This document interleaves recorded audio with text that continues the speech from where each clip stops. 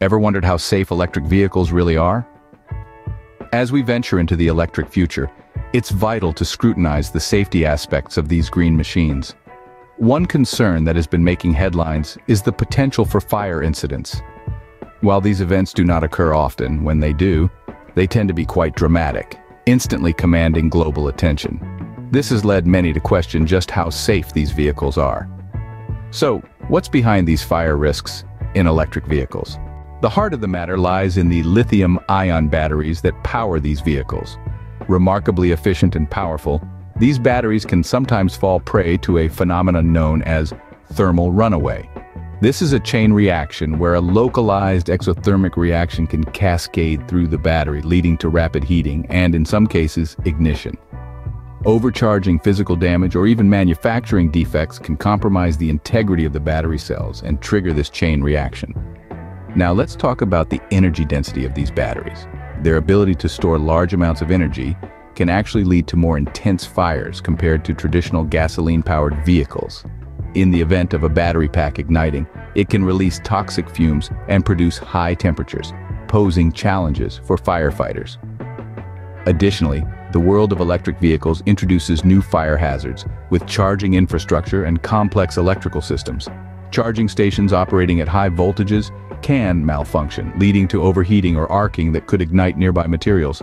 These risks may sound daunting, but there are solutions in the works. The industry is not standing idle amidst these challenges. On the contrary, strategies to mitigate fire risks in electric vehicles are being actively pursued. A key focus is enhancing battery safety. Researchers are developing more stable and less reactive materials for lithium-ion batteries to prevent thermal runaway. Another significant area is improving the charging infrastructure. Efforts are underway to design more reliable and safer fast chargers, incorporating features like thermal management systems and circuit protection to prevent electrical faults and overheating. In addition, the implementation of rigorous safety standards for EV design and manufacturing is paramount. These standards aim to address potential points of failure like faulty wiring or malfunctioning components, reducing the likelihood of a fire. But it's not just about what the industry can do.